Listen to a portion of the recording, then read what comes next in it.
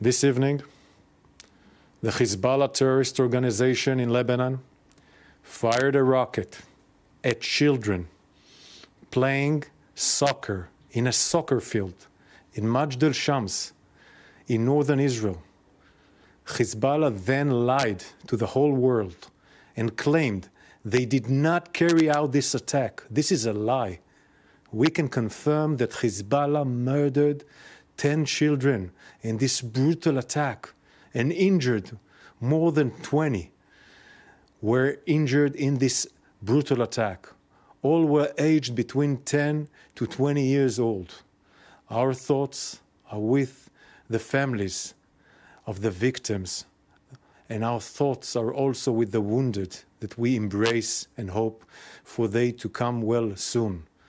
This is the Druze community in Israel. These are Israeli citizens. We hug the Druze community. She's part of Israel. We will defend the citizens of Israel and also the Druze community. This is an attack that comes after attack in the north for more than 9 months. Hezbollah is attacking our citizens in the north, firing thousands of rockets and missiles and UAVs at northern Israel, targeting families, homes, and communities.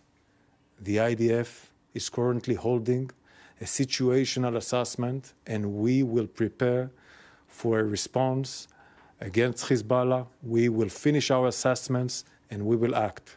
This attack shows the true face of Hezbollah, a terrorist organization that targets and murders children playing soccer on a Saturday evening.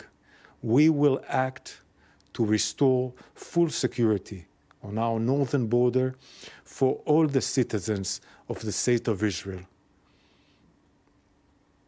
Thank you.